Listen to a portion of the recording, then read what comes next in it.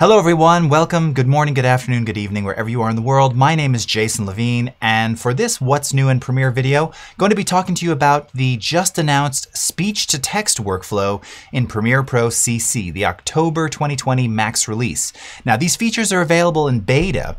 Half of them are available in the public beta, and then the transcription part of this, which I'll cover at the end, is available. You have to sign up for that beta program. So we're going to talk about that. There's URLs down in the description to do that.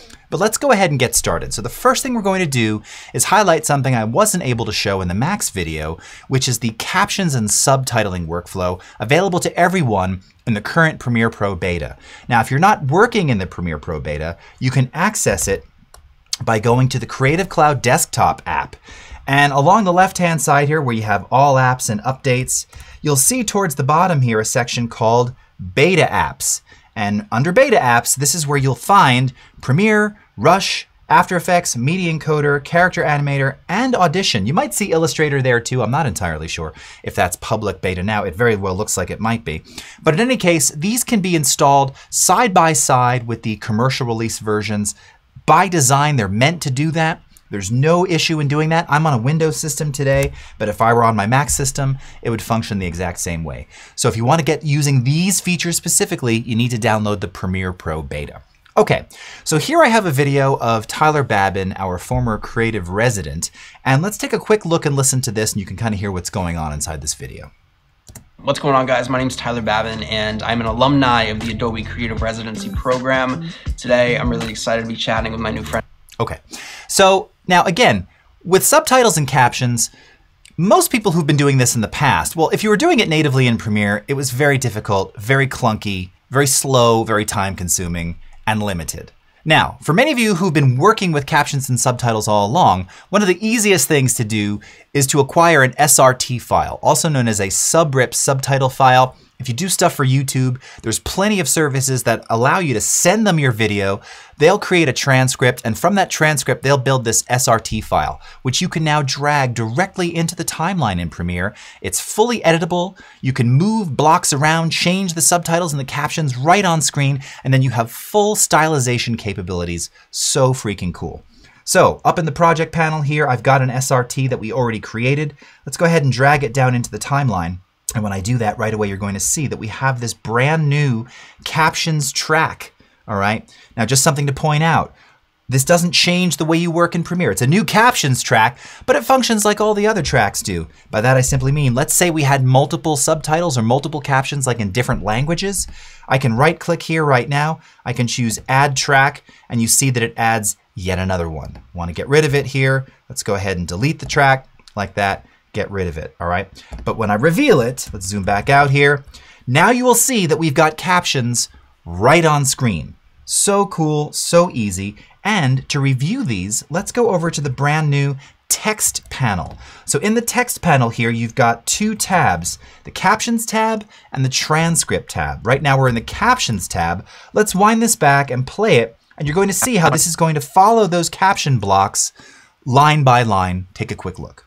What's going on, guys? My name is Tyler Babin, and I'm an alumni of the Adobe Creative Residency Program. Today, I'm really excited to be chatting with my new friend, Maddie, who was just announced as a 2020. Okay, super cool, right? So easy. Now let's talk for a moment about editing. So again, now this says, as a 2020 Adobe Creative Resident. Adobe Creative Resident is a proper noun. Resident should be capitalized. So we make it so easy to change the text there. Let's just go ahead and double click inside of there. Go ahead and just change this right on screen. You see it even changes before I click away from the block, and it's changed. Just like that. We've edited it. Super simple, super easy. Let's say that some of the time code might be off. Maybe it's coming in too soon, or it's coming in a little late. Well, again, you can use all the same editing tools that you have in the timeline. So let's say I want this one to end a little bit sooner, like 2 frames sooner, all right? And I'm gonna drag this one over to this edge here. Now you probably didn't notice, but it just changed the start time of this to 8 seconds and 6 frames. I'm going to Control Z, I'm going to undo that, and it went back to 8 seconds, 21 frames. All right? So again, it's automatically adjusting the timecode position as you edit inside the Captions track. But it gets even better than that. Let's bring the full version back there. Let's zoom back out here and go into the Essential Graphics panel, because this is the coolest part of this whole thing. Now you can stylize these in any way you want. So this is the default, at the moment, the default caption look. It's using Minion Pro. I don't particularly love that font. Well, one of the things that you might be familiar with if you're using Essential Graphics is this concept of master styles, which you can use to populate multiple selected items when you're building graphics. Well, it works here as well. So if I click on this, I've created 3 of my own here. So here's like a white with a drop shadow. This is slightly bigger text in this case. This is another sort of white default. This is kind of the more standard looking standard captions that you see on televisions today. And then I tried to do a sort of a Hulu-esque version of that with Droid Sans Mono, again with yellow text. You can change the fill, you can change the font. So I'm just going to use my 2-finger scroll here, go to a different font, and you'll see that it will change the font on screen right away. So let's change it to something else. And you not only have the ability to change the font, but if we go into the font menu, you have access to all 18,000 Adobe fonts. So one that I particularly love that I use for all kinds of things. I don't know if it's great for captions, but let's take a look. Helvetica. I love this. All right. Now, at present, this is allowing you to make changes on individual caption blocks. So if I play this to the next caption, announced as a 2000, it's back to that other look, right? So those master styles applied to everything. Well, if I go ahead and select all of my caption blocks here, let's go ahead and change the text. Let's put everything in Helvetica. All right. And this is also where we could change the size and the position. So let's say we wanted this to be in the bottom left instead, or maybe we want to be top center. All right, I'm using the little align and transform controls here. Oh, sorry, top left or top center. All right. We can change the position of these. And now when I play this back, and let's click out of this. 2020 Adobe Creative Resident, focusing in UI and UX design. I'm Maddie Beard. All right. It's now using Helvetica with that new positioning, with the new stylization and coloring for everything. So, so cool. So, so easy. Now, what if we didn't have this SRT file at all? I just erased all of the existing ones. Let's go ahead and delete this track. All right. So from the text panel here, you see I can also just import a caption file, an SRT file, or I can just create a new captions track from scratch. Let's go ahead and wind this back to the beginning. Click on Create New Captions. And now I simply click the plus button here, and now it builds a caption block for me.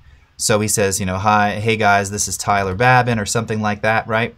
So go ahead and select this block. Hey guys, this is Tyler Babin, all right? Or something like that. Advance to where the next one should be. Click the plus sign.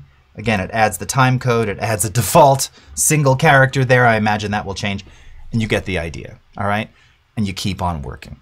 So that's the captions and subtitling workflow available in the public beta now. Everyone can access this. Super cool, super easy to use. So now let's go over to the transcription part of this. And again, I want to emphasize for transcriptions, this is part of the of a beta that you will sign up for. So I'm going to place a link right down here. You'll also find a link in the description.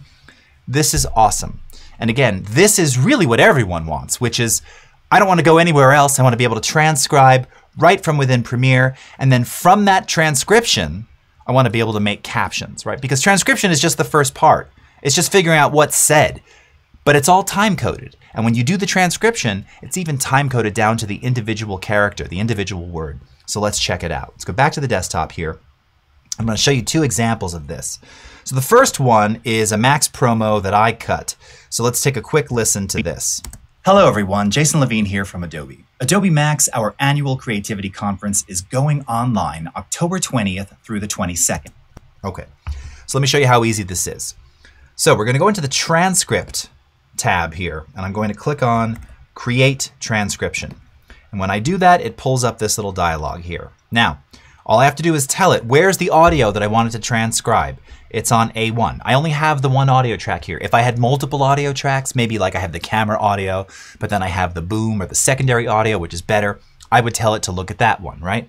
And then I just tell it what language, in this case, English. It's the language that you are speaking in the clip it's transcribing. And it can even identify multiple speakers. It's just me here. I recommend trying this with 2 or 3. It will do its best to attempt to separate based on different voice timbre, all the different speakers in the transcription. And then I'm simply going to click transcribe.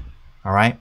Now, I'm actually going to let this process happen here in real time because I want you to see approximately how long this is going to take.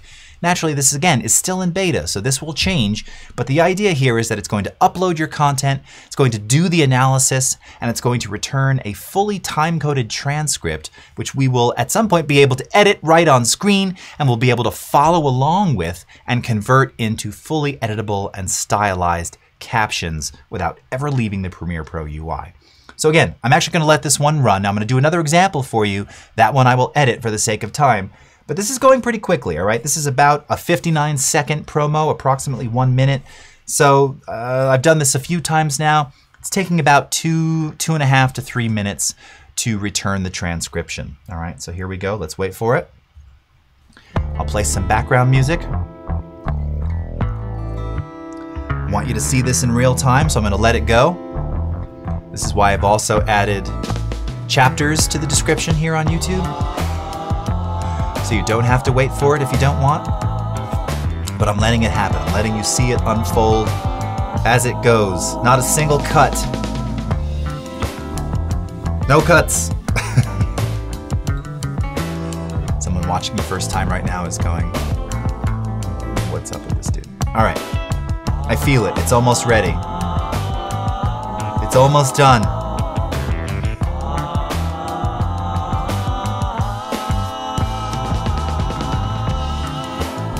I'm really waiting for this. I want this to happen in real time. Where else can you see this whole process? Done. All right? Now, as I told you, what this does is not only does it time code it all, but because it's transcribing each word, each spoken word, it can follow along, not just line by line, word by word. So let's go ahead and wind this back. I'm going to zoom into the corner here and play this and check it out. Hello everyone, Jason Levine here from Adobe. Adobe Max, our annual creativity conference, is going online October 20th through the 22nd. So what can we say about Max this year? Well, for starters, it's totally free. Yes, free to all. We'll be featuring over 56 hours of keynote. All right. Awesome. So awesome.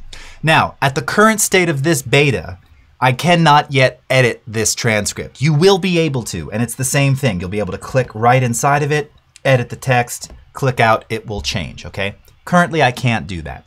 What is working, and what you will be able to try, however, is this button here, Create Captions, because this is what we want to do now. We want to take this transcript and convert it into captions and build all those caption blocks for us. Click on Create Captions and check it out. Down below, we now have our Captions track titled Subtitle 1, and you can already see them appearing on screen. Now, when you're reviewing and editing these, of course, this is where you're now going to go into the Captions tab, right? And if we keep on playing this back, musical performances and some truly awesome celebrity appearances. In addition to the keynotes, we'll have over 350. It works really nicely, okay? Over to select a captions block here and choose a master style. I can make those adjustments. So maybe we go to the default here. Again, maybe I change this to, I'm really liking Cool Vetica. All right, maybe I change the fill color.